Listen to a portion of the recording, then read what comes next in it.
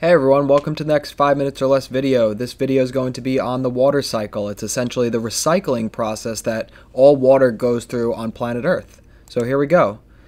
The first thing we're going to talk about is evaporation. And you probably heard about this. This is a phase change, and what happens is liquid water that's found in ocean, lakes, rivers, and streams gets heated up, and when it gets heated up enough, the molecules get excited and they heat up and they spread out and they eventually evaporate, turning into gas. So this is the process of liquid turning into gas.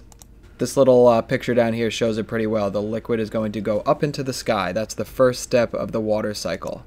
Now, you probably may have guessed this, but most of the water that goes up into the air from evaporation is going to come from the ocean because it's such a vast and gigantic body of water with nothing really blocking it. So the sun just heats it up all day and it ends up evaporating up.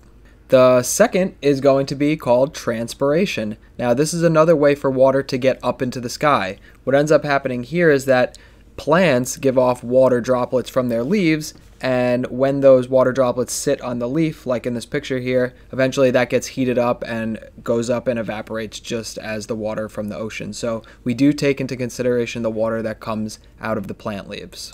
The next one is going to be condensation. So what ends up happening, once that water goes into the air from the ocean, it's going to cool. And once it cools down enough, it's going to eventually go from gas into liquid.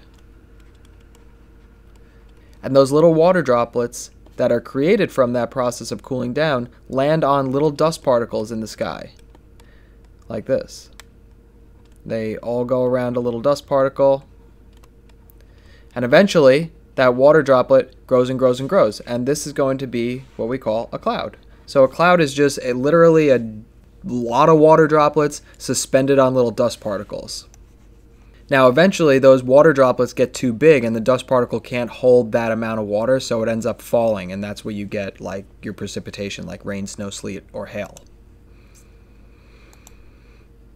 If you get cloud formation or condensation at low elevation, that's going to be what we call fog. So it's like a cloud on the ground. When you see a dark cloud, the reason that it's dark is because it's actually so much liquid water inside of it that the light can't really get through it. So that's what you envision as a dark cloud. And you're right that that normally signifies rain because those raindrops get so heavy, so they eventually are going to fall. And then you get precipitation. So this is going to be water released from those clouds, and it's going to bring all that water back down to the earth. There's 4 different types, so you can have it come down as rain, snow, sleet, or hail, and that's going to be dependent on what the atmospheric conditions are and the temperature outside. Once that rainwater hits the ground, or the snow, or the sleet, or the hail, and ends up melting, it actually seeps through the ground, as you can see here, and the ground's like a sponge, and it soaks it up and it starts pooling underground, and we call this groundwater. It's water that's stored underground, and we actually end up pumping this up and using it, but the process of the water soaking through the ground is called infiltration. It infiltrates through the dirt like a sponge. It soaks downward. Now, sometimes the ground is too soaked to accept any more water, so you're going to get the process called runoff. This is like flooding, you can think of it. If the water can't get into the ground, it's just going to run off to the lowest elevation possible. So this is eventually going to lead into the oceans nearby, the lakes nearby, the rivers nearby, or maybe goes into like a sewer system and then gets reverted into another direction. But runoff is also very important. So it sort of looks like this.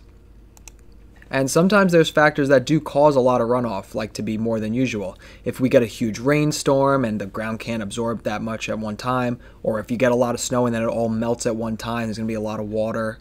Or if you pave over a surface of grass that's normally there to soak up the water, if it's paved, it's not going to be able to soak it up. So that's the water cycle in 5 minutes or less. I hope you found that useful, and I will see you on the next video. Bye-bye.